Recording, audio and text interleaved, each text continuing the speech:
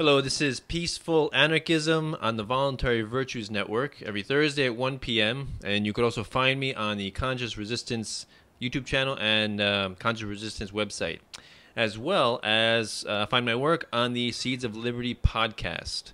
So today we have Caleb Bader, who's a voluntarist and is he's an ex-Voluntary Virtues Network show host. His show was called Journey of the Unshackled Mind, which was put on temporary hiatus for unknown reasons. So Caleb, tell us a little bit about, because you're ex-military, right?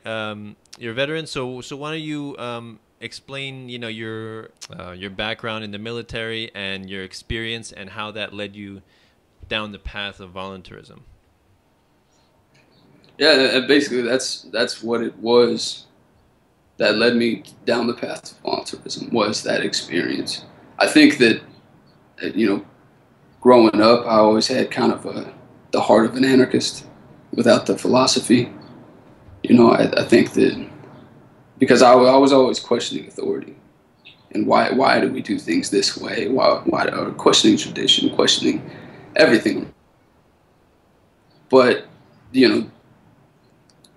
there's some things that are so ingrained in our society, like the state, where a lot of people, you just don't think about them for a long time. It's just a fact of life, is what it seems like. So I never really considered the idea of living without a state. I never considered the idea of not needing a national defense or anything like that. So basically what led me to join the Marine Corps was September 11th. The events of September 11th, 2001 really affected me. That was several years before I joined the Marine Corps, but that was the time I remember when I decided this is what I'm going to do. This is the path that I'm going to take. And from then on, I was sort of training myself for that. And I would, study up on the Marine Corps, everything about them. I was learning drill movements and stuff like that, which later on when I became a Marine, I was kind of embarrassed of, doing that. Oh man, that was ridiculous to do as a kid, but I did that stuff. And I was part of a youth group called the Young Marines, which is like a ROTC type group. And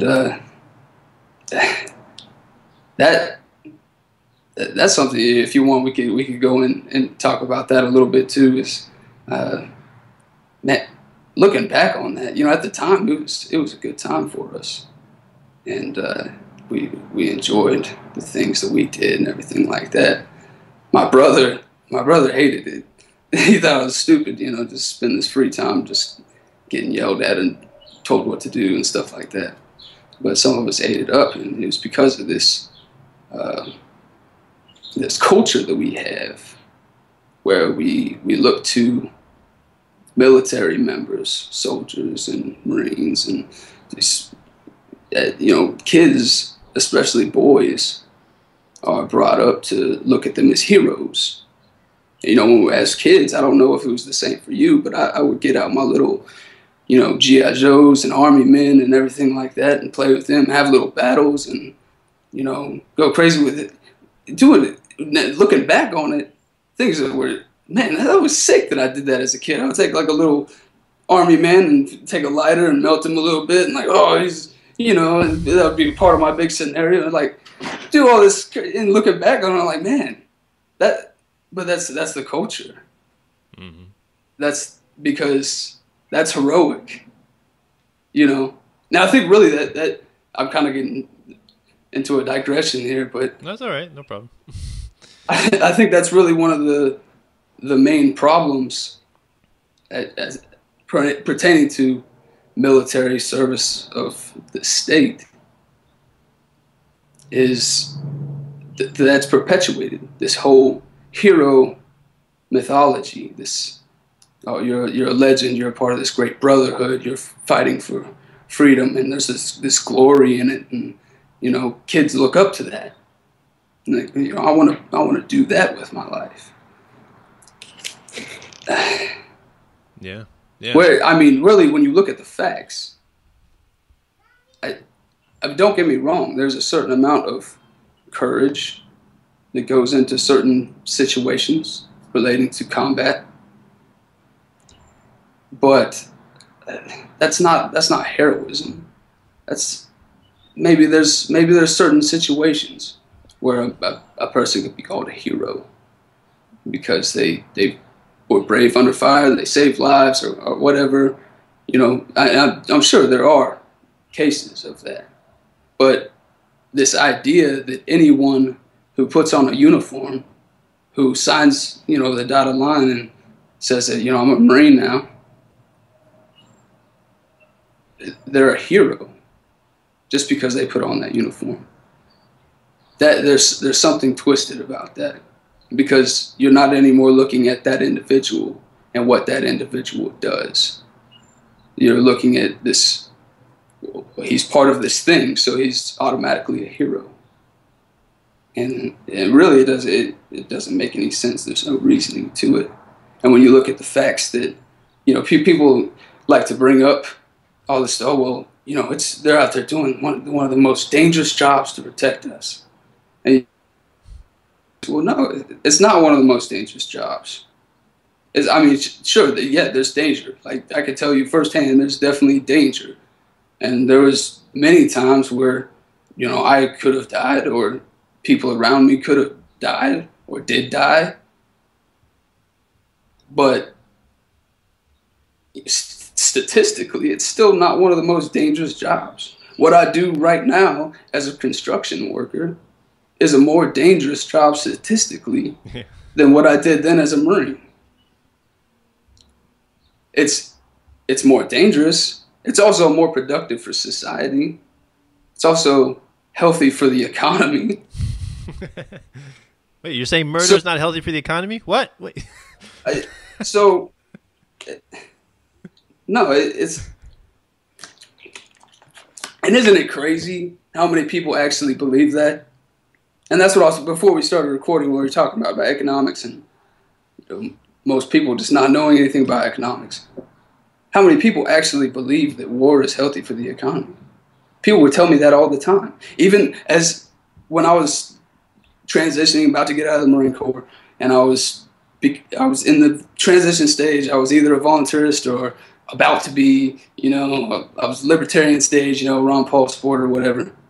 And I would talk to people around base and talk to my friends and stuff, talking about these ideas and about the wars and about the government, all this stuff. And I would even get them down to the point where they would be agreeing with me on everything.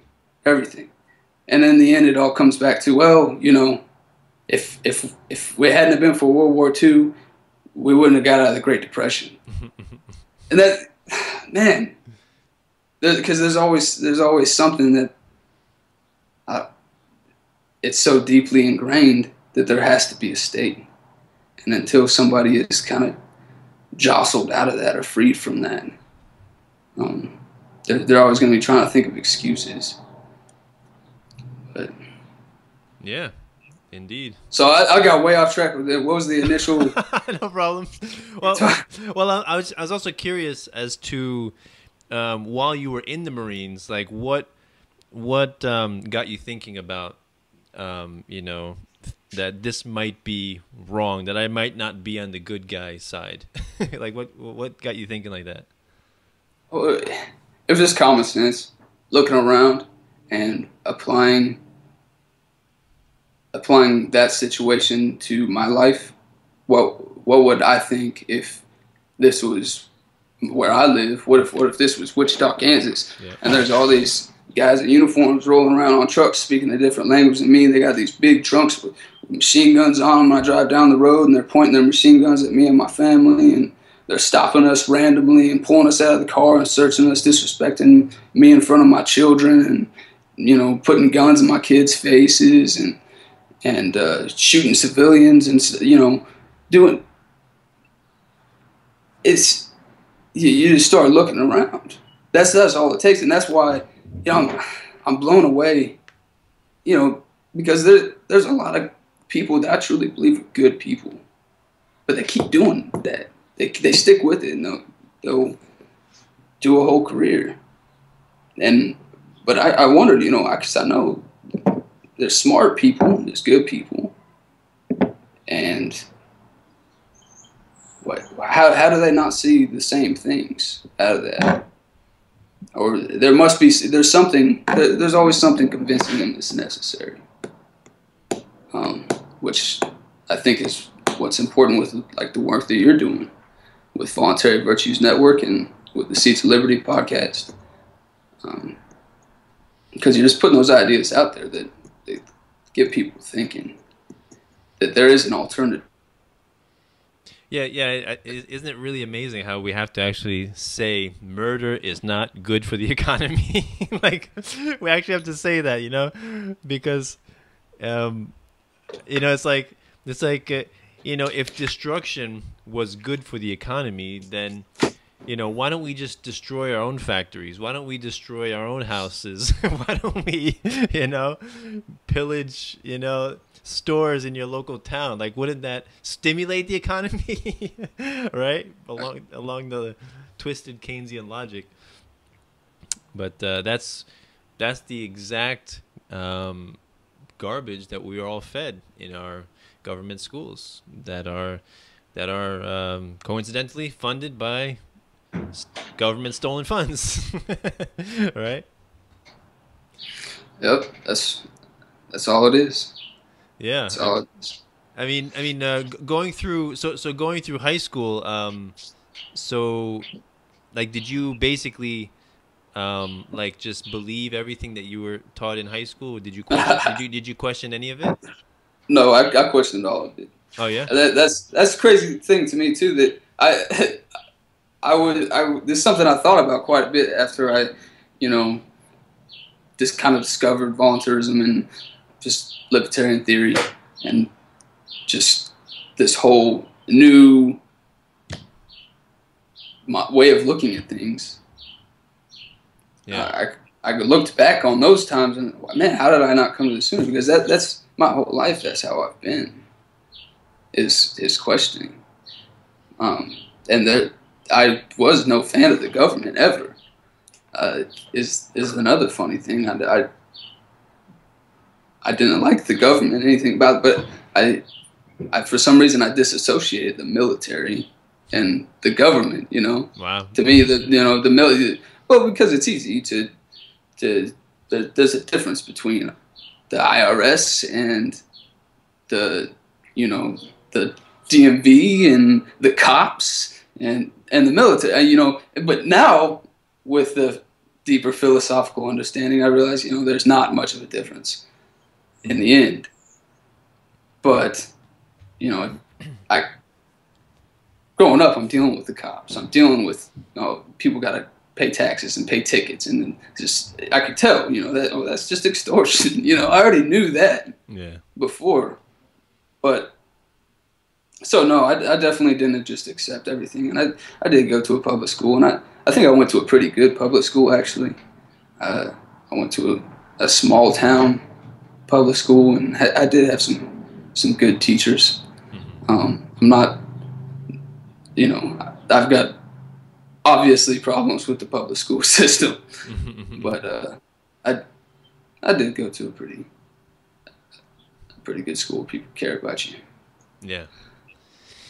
Yeah, it all starts with the with the children, because if you can get the children thinking about and believing this propaganda, then you've got pretty obedient, steady tax cattle, right? that will go along with any law, with any taxation, any regulation, happily, because the government is always in their favor. The government's always looking out for the little guy. The government's always watching your freedom, right? The government's protecting you, right, from the foreign boogeymen who seem to pop up every single year like clockwork. It's always a different boogeyman, right?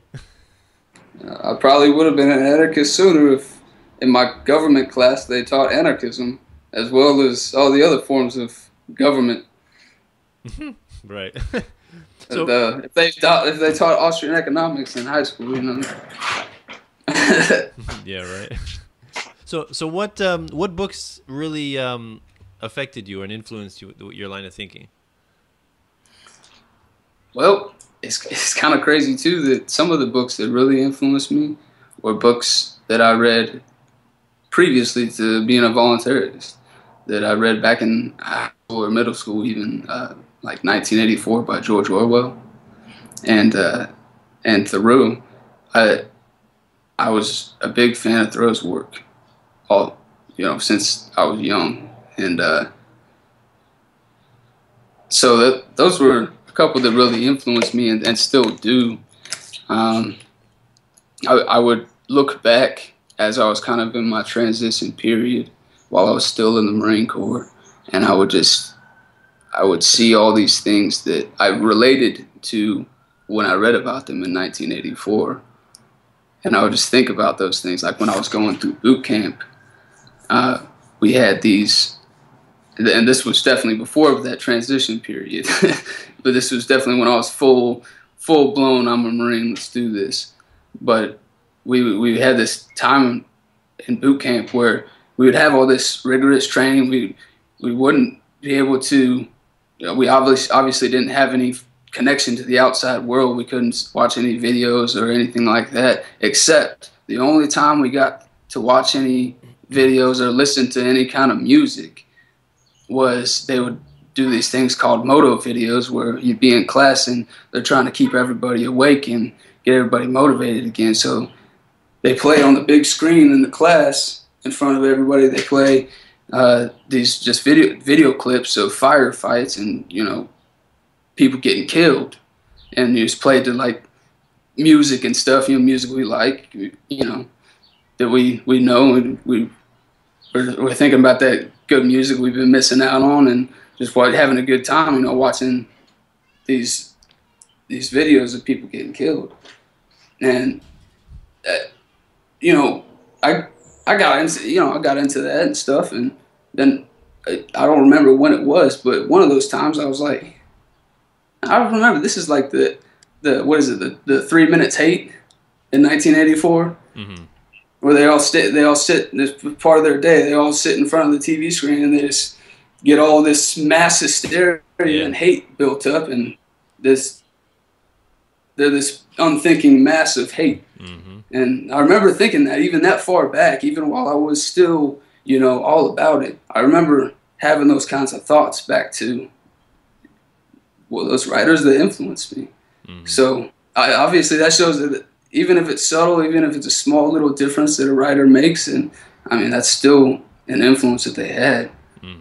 But I would think the same thing as I was in the transition period, as I was starting to research the background of the area that I was in Afghanistan, and research foreign policy in that area over the past few decades.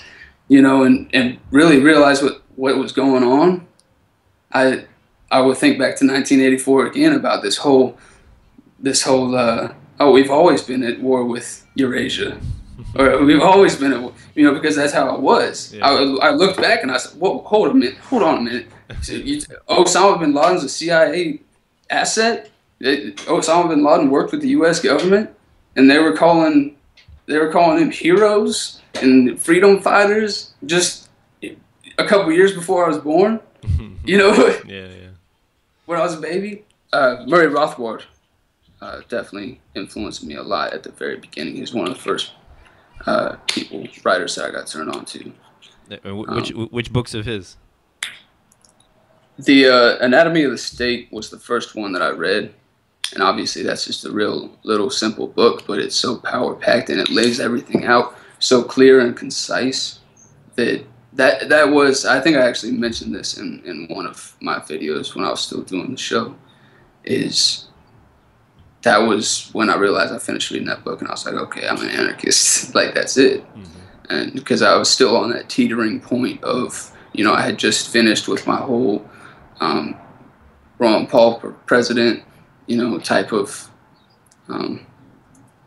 it was in that time frame where I was a minarchist. I considered myself a minarchist, libertarian. So that kind of pushed me over that teetering point. So So Yeah.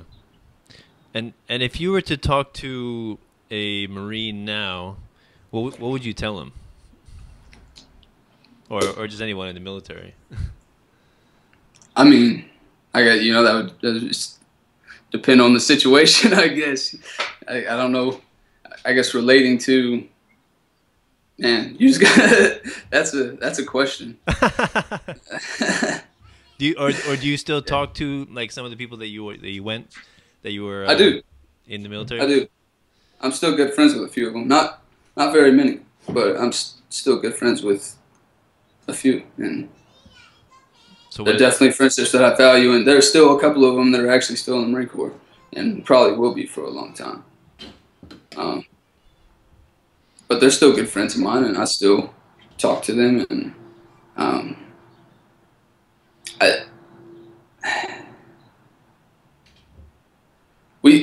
I think that we, even with the understanding that we have and the views that we have, I'm not one to shut people out because they're agents of the state, and I'm not willing to shut people out because they just believe in statist ideology either. It's some people do. Some people take it to that level. I don't think that we're at the point yet where it's practical or it's right to do that. Now, if I had a friend that was just outright hateful, that was in the Marine Corps, like I knew some of these type of guys that would just talk about, oh man, all I want to do is kill ragheads, you know. That's somebody that I would probably disassociate with. But if I have a friend that's in the Marine Corps that really truly believes that they're defending their country, they're defending their family, they're doing something good, you know, and they're not hateful, then, you know, I don't think that it's right in my position to disassociate with them, especially when I've been in that position. You know, some people it takes longer than others too. You know, Major General Smedley Butler, he served what 30 years in the Marine Corps. I don't know exactly how long he served in the Marine Corps, but before he came to the conclusion, you know, it took him several wars, you know, and then he comes out with War as a Racket. So it takes some people longer than it takes others to realize that war is a racket. So one thing that came to mind was the saying. It was one of my favorite sayings. Is the road to hell is paved with good intentions, right? Yeah. So you know, a politician who says, you know, we're going to you know, raise the minimum wage to, you know, to help the little guy. I mean, if he has good intentions and he really truly believes that's going to help the little guy, does it really matter if in the end his good intentions end up hurting most of, you know, the lesser skilled, inexperienced young people? So my question is, like you said, you know, there are some people that are like really, you know, they're just angry and hostile and they just want to kill people, and then some people are good people, right? But perhaps then, I mean, it seems to me that those people, it's easier to talk to them, right, and to get them to understand that, you know, since they're not doing it out of hostility, they think they're really doing good. So then maybe you can take that and just say, you know what, actually, even by you not actually killing somebody, you're still, you know, contributing to theft and and institutionalized violence and coercion and things like that, just by you being in the military. Have you ever mentioned like that to your friends or to anybody who's not hostile? Oh yeah, no, even people that are hostile, I've mentioned that to, you know, everybody knows. I think everybody that knows me knows where I stand Okay. on that. They know that I'm not a troop supporter. I don't support the troops. Okay. And I'll come right out and say that. That's a controversial thing to say, but I don't support the troops. Okay. You know, I'm not one of those types that says, "Oh, well, no, I don't support the war, but I still support the troops." It's not like that. Yeah, yeah, yeah. You know, I mean, on an individual level, Uh-huh. I've developed these relationships in my life that I'm not willing to get rid of because that see things differently than I see them. Mm-hmm. But the thing is, when I look around, most people see things differently than you and I do at this point. At this point, the idea that we need a state is the most prevalent by far. So if I'm going to go around disassociating myself from people that believe in the state, I'm not going to have that many people left in my life. Yeah, true. And it depends on what level you take that to as well. Because most of the people in my life, they don't really care for the state. And they sure would be happy without it.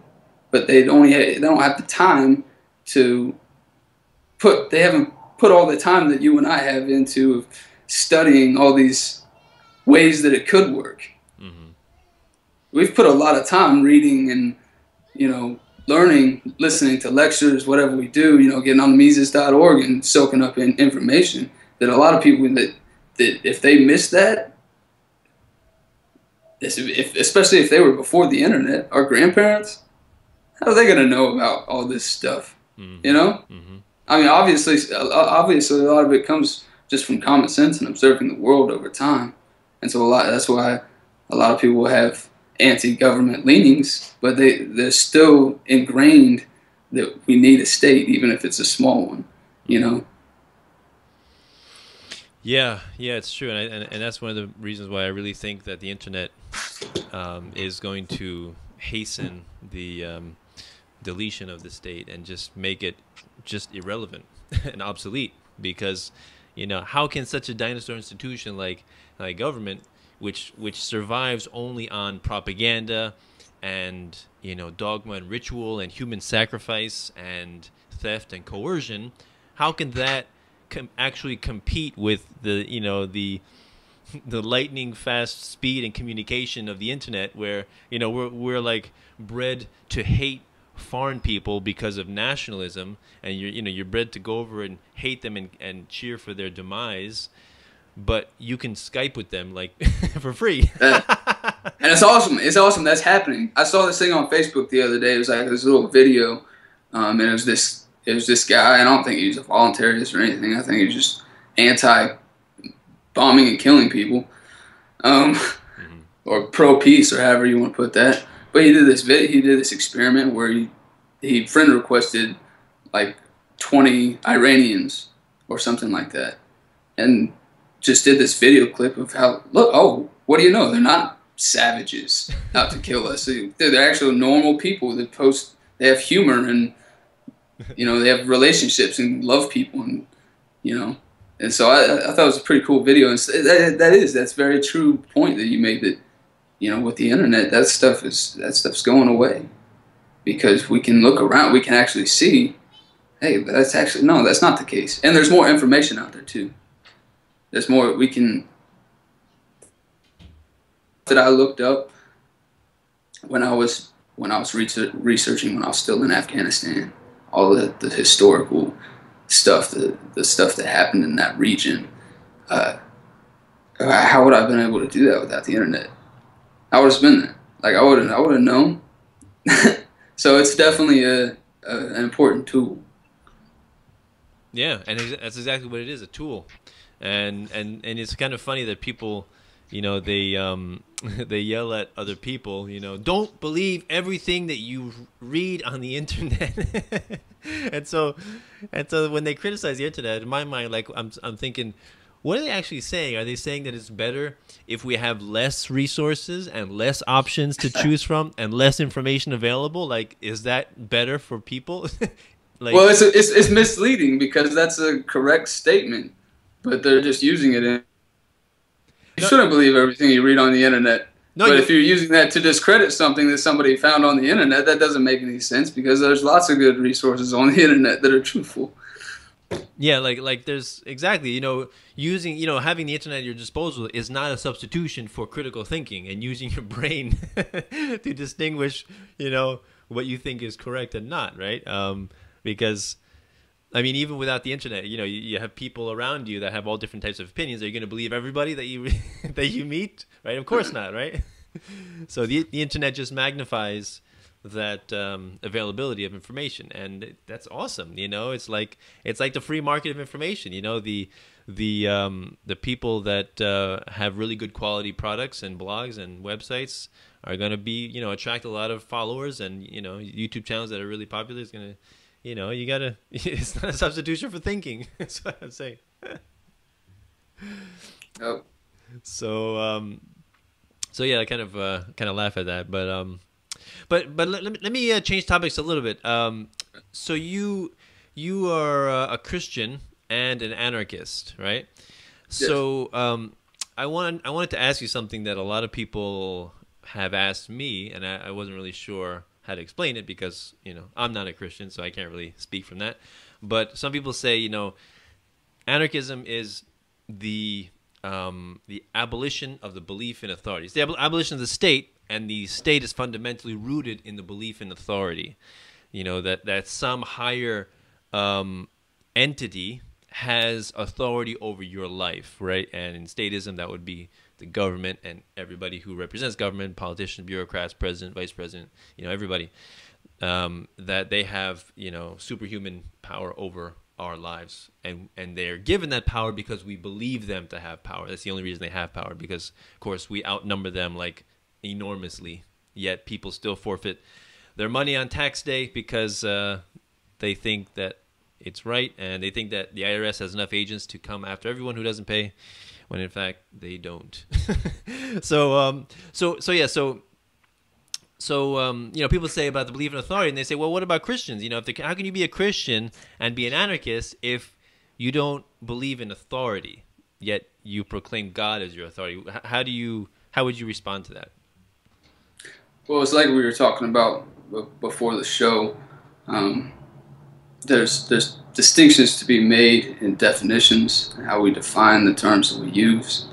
Like I was saying, I'm not particularly connected to any type of label. I don't really care about the labels so much. I'll call myself an anarchist. I'll call myself a voluntarist. I'll call myself a libertarian. I'll call myself just a guy that wants to be left alone. So nice. I like that. But as I was saying earlier, there's an important distinction I think that needs to be made between anarchists and voluntarists. A lot of people use those synonymously, but I think an anarchist is someone that believes in no rulers, while a voluntarist is someone who believes that all interaction between human beings should be voluntary. So I believe that you could have an anarchist that still aggresses on other people or supports aggression on other people, that just doesn't believe in a state or doesn't believe in rulers. Basically, all voluntarists have to be anarchists, but not all anarchists have to be voluntarists per se. And with that, goes into the definition of anarchism. Anarchy, like I said, means no rulers from the Greek root. That's the basic definition of it, but people have gone all sorts of different ways with it. There are anarchists that, like you said, believe in no authority whatsoever. And those anarchists, I would assume, sometimes would be more probable to be those that aren't voluntarists. You and I don't know if you actually call yourself an anarcho-capitalist, but I know you have you believe in capitalism. Correct? Oh, yeah. Okay. Definitely. So, as people that believe that capitalism is a fair system, economic system is the only correct economic system, free economic system. Maybe that's not true. But we believe in capitalism. So, under capitalism, I can have a job and I can have a boss, as I do now. I have a boss. So he's technically my master. He owns me in that time period. I'm selling my labor to him. I'm selling myself to him. He is my authority figure. Okay, but we're capitalists, right? A person can do that. A person can indenture himself to another person for wages or whatever the case may be. The same goes for any other kind of authority that's not a forceful authority, whether it be going to a church authority, somebody that you just look up to, your grandfather. That's an authority of the family, you know. So being an anarchist, I don't believe in no authority. I believe in no forced authority. And God certainly doesn't force us to do his will. For me, that's not a problem at all. And yeah, there are definitely that branch of anarchists that say no authority whatsoever. But those, the ones that I've encountered anywhere, are usually also the ones that say no authority means no bosses at work, and it means no teachers, and no, you know. So I mean, really, that doesn't seem very practical to me. I mean, if that's how you want to live, like, fine, I'm not going to mess with that. But, you know, I kind of like having a boss telling me what to do, and I kind of like having people to seek advice from and things like that. Yeah, it seems that would be more the anarcho-communist or anarcho-syndicalists that you know, believe in the worker-owned businesses, right? That there's really no hierarchy. There's just, you know, the worker, and the worker owns a share of the business and the shares in the profits and can help make the decisions on the business. But and that's very cool. That is cool too. That's something that, you know, in a free world, you have the right to do that. You have the right to, and for some businesses that would work great. And people are actually doing similar things now. I don't know if you've ever caught Mitchell Connor Weichek's show on Voluntary Virtues Network, The Adorable Anarchist. I haven't seen any of his recent ones. No. That a few times, and I think there's another show on Voluntary Virtues that brings up it's like a software company or a gaming company that kind of operates like that. So I'm definitely not one of those people that's like, oh no, capitalism has to be hierarchy, has to be this one way, you know. No, man, anarchy, do your thing. Mm-hmm. See what works. If it doesn't work, it doesn't work. If it does work, it does work. Mm-hmm. You know, exactly. That's what it's all about.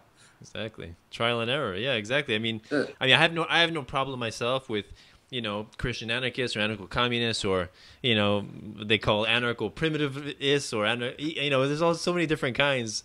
I don't really have a problem. As long as there's no force.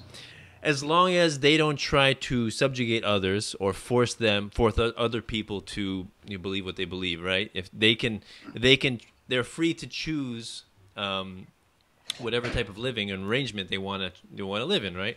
And the beautiful thing about anarcho-capitalism is that, you know, society can be anarcho-capitalistic with small, you know, let's say anarcho-communistic communes or anarcho-primitivist communes or whatever, but you cannot have an anarcho-communist society and anarcho-capitalist, you know, small society inside of it, because because the anarcho-communist is all about sharing and all this kind of stuff. So how can you really tolerate, you know, if an anarcho-capitalist society inside that? Because there's a little more force required with that, you know. Like, what if somebody doesn't want to share? What if somebody wants to keep their profits, right? What if somebody? Well, that's where the problem comes along. But if people want to live in a commune, yeah, that's great. And actually, you know, I would actually like to live in a situation where I live in a small village of people that I love and care about, and we all, you know, have things common and take care of each other's needs. I think that would be great. Mm-hmm. You know, not necessarily just divvy up all our goods and do it in a systematic type of way, but I mean in a way that's just you're loving your neighbor and taking care of their needs and not putting your needs before their needs. I think that's great. Yeah. You know, but it's when you try to force other people to do that then it's a problem. Yeah. Then you're doing what the state does. Exactly. You're creating another state. So I wanted to clarify a little bit. So talking about authority, what I meant, yeah, maybe we should have clarified definitions, because when I say the word authority, what I'm talking about is, you know, an entity that claims the moral right to rule, right? So it would be the Larkin Rose definition, which I like a lot. You know, it's not the ability to rule, it's the moral right to rule, right? So like a mafia comes into town and they have force, thugs, and they can rule the people in the town, right? But the people don't consider the mafia a legitimate authority figure. They consider them as the mafia, and they don't call their commands laws. They just call them threats of punishment and commands, right? So when an authority figure has legitimacy, that's when you call it government, because people actually believe that laws are legitimate and right and good, right? So, and without that belief in legitimacy, they would just be commands and threats of violence, threats of punishment, and taxation wouldn't be called taxation, it'd just be called extortion, right? Without legitimacy. So, yeah, so that's what I was meaning when I say authority. But yeah, I completely agree with you when you say, you can choose to have an authority figure if you want. Like you choose God, or you choose your grandfather, you choose, your pastor or whatever. You're choosing an authority figure, right? That's a voluntary choice. Would you agree with that? Yeah. Yeah. So that's basically, when I talk about authority and the belief in authority, and also hierarchy. Like you're right. Like you said, hierarchy itself is not evil. Like you said, when you work for somebody, there's a hierarchy, right? Like you're the worker, and you have your boss, right? You have your manager, and then the boss, and the CEO, and I think that's wonderful because, maybe a worker-owned company can work for some time, but I think for the most part it doesn't, because people, like I don't know what it's like to run a business. That all the decisions my boss has to make. Like I don't have that experience. Or let's say a minimum wage worker at McDonald's, wants to make the decisions that the CEO is making. What would happen to the McDonald's franchise? It would collapse. Like, what kind of experience or expertise or knowledge do they have of making those kinds of decisions? You know what I mean?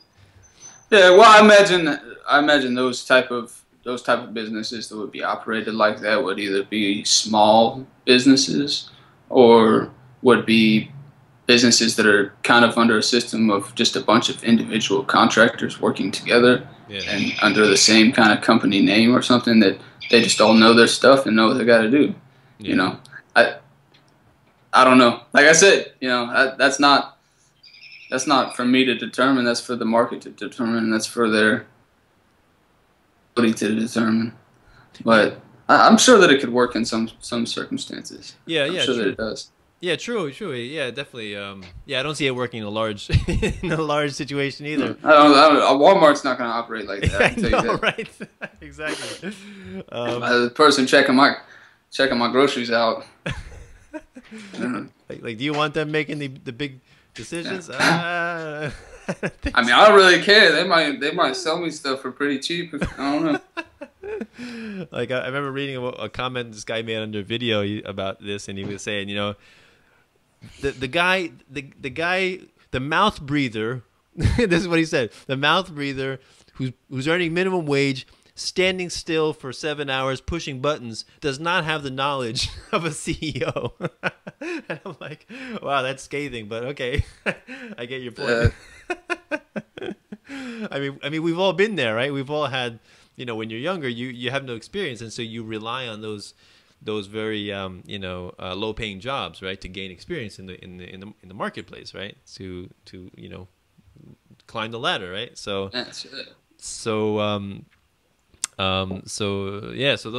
jobs are completely necessary, but it's kind of funny, and talking about McDonald's, I don't know if do you know anybody working at McDonald's, because I like to talk to some people who are working in these quote unquote evil companies, because I like to ask them, like, do you feel like you're getting exploited? Like, do you feel like a slave?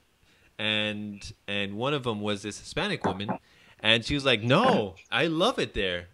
Because she's like, they treat me so well, and she doesn't speak much English, right? So it's really awesome for those people, like immigrants from Mexico, South America, they love it, because McDonald's is just happy to hire them, and they they learn on the job, they learn English, they learn different skills. So do you? Yeah, look, I know lots of people that work those kind of jobs. I know, I've worked, not McDonald's, I've worked for Pizza Hut. And places like that, and I know people that, And no, most people don't. Most rational people aren't like that. It's the people that feel like they're entitled to something without earning it. But the people that have that kind of irrational mindset that I should just make $15 an hour because, you know. But if you're not producing at least $15 an hour, how are you going to make $15 an hour? It's simple common sense would dictate that you should not be making $15 an hour if you're not producing $15 an hour. Like, take away the company and everything and just pretend it's just you and this is your business by yourself. If you're not producing $15 an hour, how are you going to make $15 an hour? Yeah. You can't. You're going to have to rob other people or something. I don't know. Well, it's okay. No, it's okay, because if they write on a piece of paper and make it law, it supersedes, you know, economic reality, right? It supersedes mathematical reality. But there is another thing. There is another thing that I have to bring up in regards to that. It's not just that people feel entitled. It's that the situation right now. If you're making what's minimum wage, right? At $7.75. Something like that, yeah. $7.75 an hour. I mean, $7.75 an hour doesn't get you nothing right now. Man, I make a considerable amount more than that. Not a whole lot more, but a considerable amount more than that. And I'm scraping, you know. Yeah. So I imagine what it's like for somebody working $7.75 an hour. Maybe they got kids. Maybe they got, you know. So first of all, when you're so busy, maybe you got 2 jobs that pay minimum wage and you got kids and you're in this situation, you don't really have time to think through the economics of something. You just, oh, well, that'd be good for me. Yeah, oh, yeah, I would love to make $12 an hour instead of $7.75. That would be great, you know? So a lot of people, you know, I think it's that kind of responsive of, yeah, I work hard. I deserve more money. Well, you know, yeah, you work hard and you deserve something out of that work, and it's sad that you don't produce more. Like, people get stuck in a rut, you know. If you get stuck in a rut where you're just working a dead end job and not going anywhere, you can't beat economics, you know. You can't beat economics. I mean, sort of, kind of, you can with the state's help, you know, but in the end, you're not going to. You're just going to end up losing your job. Yep, exactly. And another thing I like to point out when I'm talking about minimum wage, I love talking about minimum wage with people because it's such an emotional topic, and also it's a great way to explain economics to people, which most people don't really they haven't thought about yet. But you know, like you said, how can people survive on $7.75 an hour, right? Well, I go even further than that. I say, what's the harm? So basically, those people are saying, you know, this is exploitation. That's like slave wages. That's just horrible. I'm like, you know what? What if a guy who's, you know, has absolutely no skills whatsoever, maybe he's even homeless and just, you know, just down in the dumps. What if he's willing to work a job for $5 an hour? What do you think about that? Because, you know, that gets people thinking, like, no, that would be horrible. I'm like, well, that's better than what he was doing before. He didn't have it before. He was earning $0 an hour. So now he's earning $5 an hour. Isn't that an improvement? And why should that be illegal? Like, is anybody getting hurt by that transaction? Is anybody being forced to do anything against their will by that transaction, right? It's all voluntary. So really, it doesn't really matter what they're being paid. The whole point is it a voluntary transaction? And if it is, it could be earning $1 an hour, $2 an hour. You know, if it's if the guy actually comes and is like, yeah, I want to earn $1 an hour, it's better, it's an upgrade from where I was, then, I mean, I don't have a problem with that, you know. But and in a voluntary society, you know, that would be that we wouldn't see as much of a problem with that. We wouldn't see a problem with that. Yeah, I mean, but it wouldn't be as big of an issue, because people wouldn't be getting screwed as bad. There wouldn't be this big problem with fiat currency and inflation, and people people are just in a tight spot. People get stuck in a spot and they're just there, you know, and you can't, you can't dig yourself out, but in a voluntary society, that whole operation will move a lot smoother. And man, I really fell off my train of thought there. I apologize. Yeah, that's probably no problem. Yeah. And I think not having a third of your paycheck stolen will also help as well, right? Yeah, exactly. Like, man, I just paid my taxes. Yeah. No. Correction. I still do that. Correction. You don't pay your taxes. They take your taxes, right? Yeah, they just took my taxes. But no, actually, that's not true because I paid them. I didn't make them come take them. I could make them come take them. You could. I've thought about it. You know, I think about not paying my taxes all the time. But for now, I still do because I want to not be in jail. I don't like jail very much. Yeah. It sucks. So I don't want to do that. No, that wouldn't be nice. But yeah, I just did that, and it was a good chunk of change. So it's all right though. It went for roads and bridges, you know, stuff that you appreciate, right? You know, so no, of course not. Infrastructure, yeah, it definitely went to infrastructure, because this is 1930. Yeah, it's kind of funny when people really think that that taxes actually go to fund those things, and I'm like, actually, the majority of taxes goes, first of all, income tax I think goes towards just paying the interest on the national debt, which is just like fictional to begin with, and then the rest of it, like 60% of the annual budget goes towards military spending, right? So you gotta support the troops, man. You gotta support the troops. You gotta support the troops. What are you gonna do without the troops? So you know, if you're happy with drone bombings, invasions, and occupations, and you know, and genocide, then that's your thing. You know, be happy to pay your taxes. But if not, then you have to understand, you know, the philosophy behind it and start to speak out, because I think things won't change otherwise. You know, like you know, people who work work in these big companies that are like special interest groups, like you know, like the big banks, you know, J.P. Morgan Chase, Bank of America, or Wells Fargo, or you know, big pharmaceutical companies. You know, they're like, you're basically like supporting the state in a way. You know, you're not necessarily a government agent, but you're supporting the state in a way. And it kind of seems to me similar to people who worked in you know, in Nazi Germany, let's say as an accountant. You know, you work for the SS soldiers or the Nazi party as their accountant. You're like, you know, I'm just doing my job. You know, this is a paycheck. I got to feed my family. My kids are hungry. How am I going to put my kids, you know, through a good school without this money, right? And that's the problem that we have to overcome is you know, people's, how do you say that? Is it's a normalcy bias. You know, people want to, you know, they don't want to stir the waters, right? They don't want to stand out, because it's always the nail that stands out that gets hammered in, right? Well, I think that's part of it, but I think another part of it is people just they haven't put the thought in. They haven't had the time. They're busy. Their mind's busy with other things, and they haven't got there. I don't know if that's how it was for you, but for me it was, you know, I reached this point and where I realized that, oh wait, the state is not legitimate. You know, I had to reach this point where that kind of just came crashing down on me. You know, so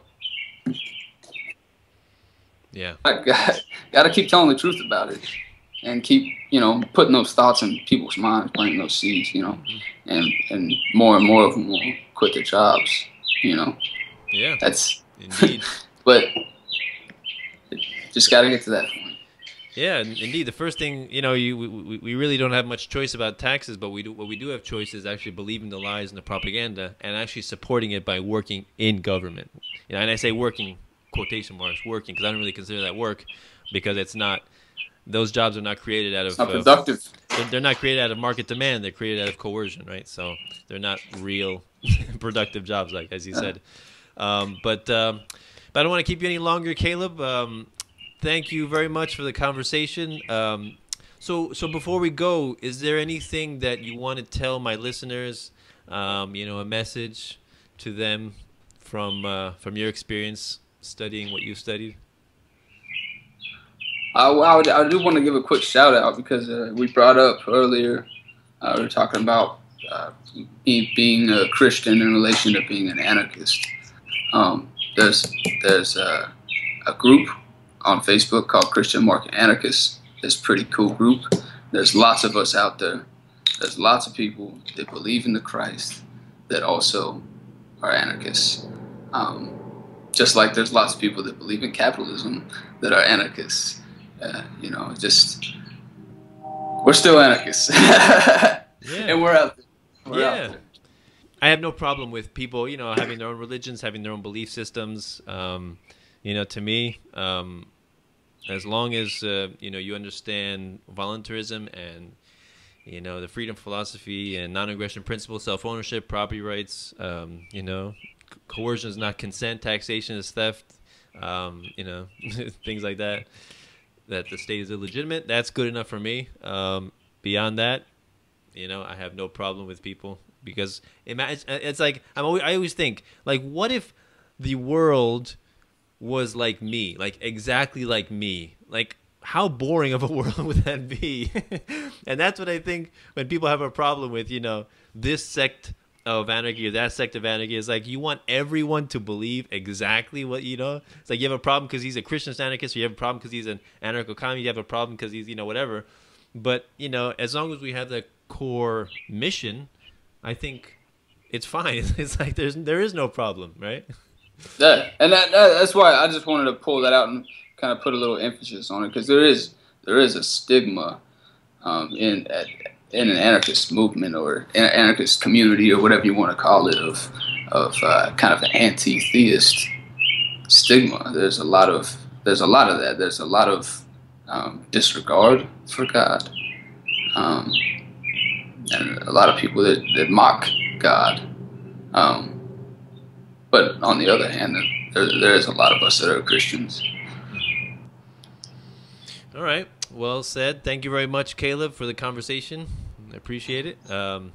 So this is Peaceful Anarchism on the Voluntary Virtues Network and the Conscious Resistance YouTube channel and Seeds of Liberty podcast. You can find that on theseedsofliberty.com. And I'm also on iTunes and Stitcher. So if you want to catch these podcasts there, you can download or you can subscribe to the RSS feed through my Peaceful Anarchism website or through theseedsofliberty.com. So thank you very much. Wonderful conversation. So I hope everyone has a wonderful day. Take care. Bye.